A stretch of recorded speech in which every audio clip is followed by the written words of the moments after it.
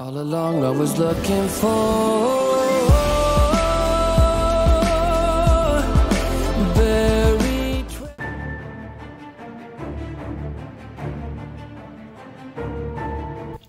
Oh my god， 它又炸鸡啊！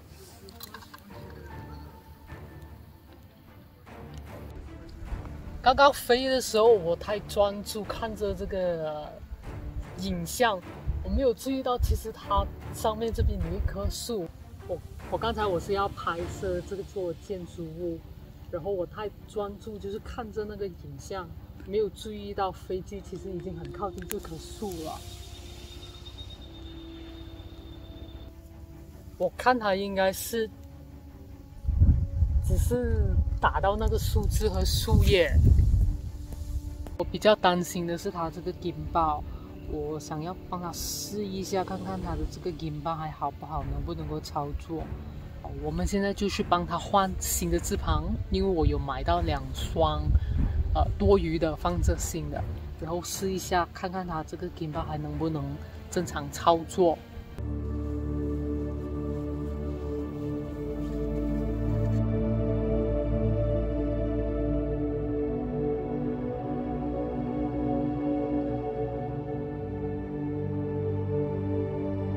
现在我们再拿过去那边飞一飞看看，我是有点担心，因为如果这个 gimbal 坏了的话，我们的拍摄就不能如期顺利的进行。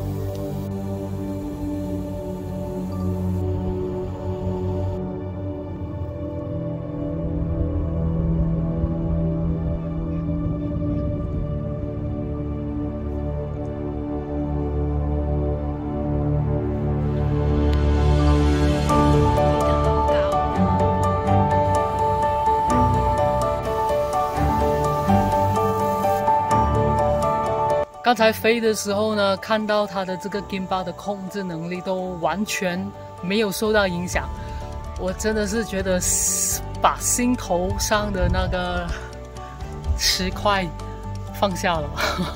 觉得要飞飞机的时候还是一个人飞，然后另外一个要帮手看一下周围的情况会比较安全，那样的话就没有这么容易有炸机的情况出现。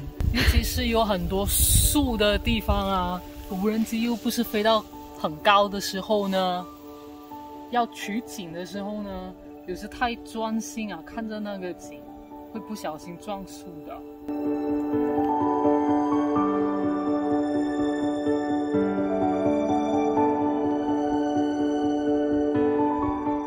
我们走到它的大门了，我们就会在这边开始取景。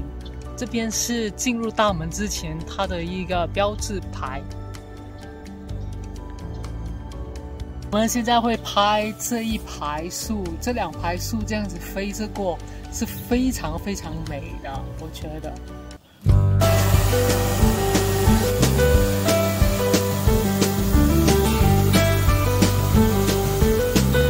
不高哦。不高。周末又下来的。我听到在天空上有飞机在飞。当有飞机在飞的时候，无人机要立刻降落的，不能继续在天空上飞的。这是在天空上要飞无人机的一些规矩。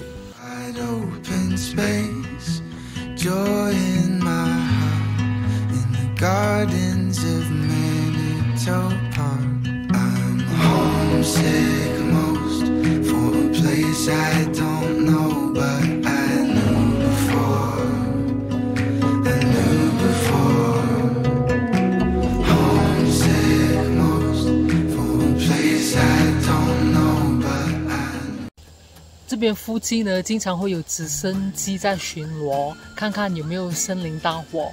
上一年我们来的时候，在2019年圣诞节的时候，这里就是发生了一起森林大火。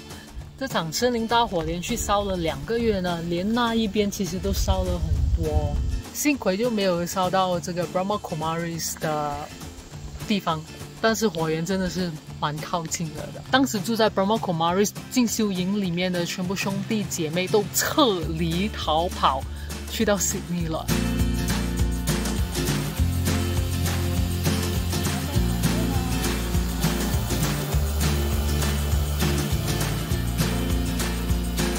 飞高一点，很靠近树哦。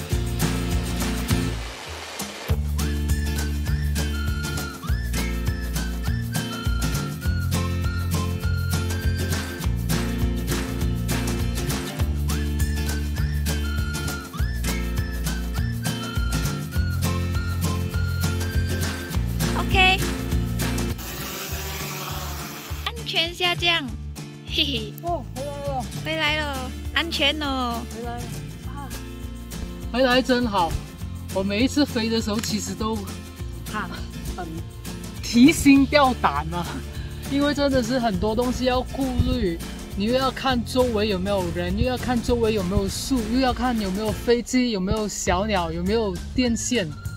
然后呢，你顾虑了这些以外呢，你还要确保你拍出来的那个景拍得很美。很有 cinematic， 好像看电影的那种感觉，然后还要看那个太阳、那个阳光有没有曝光。有时太阳突然出现，它就突然曝光了；有时去到比较阴暗一点的地方，它又突然太暗，又拍不美了。当有这么多东西要顾虑的时候呢，我在控制这个飞机的时候，有时飞得很好的，突然看到好像有东西，有树还是什么，吓了一跳。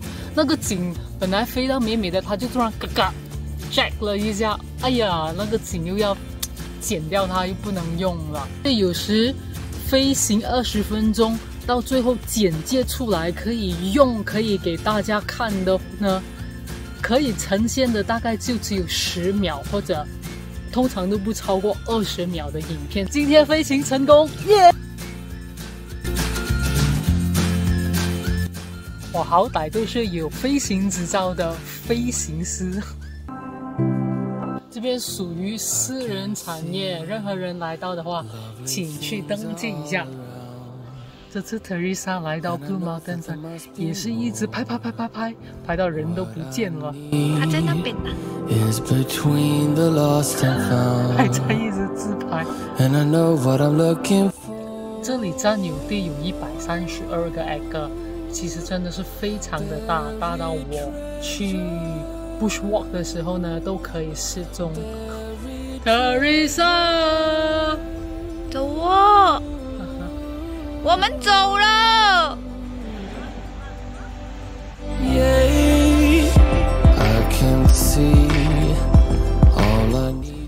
他自拍到不要踩我们了，翻嚟啦，點夠啊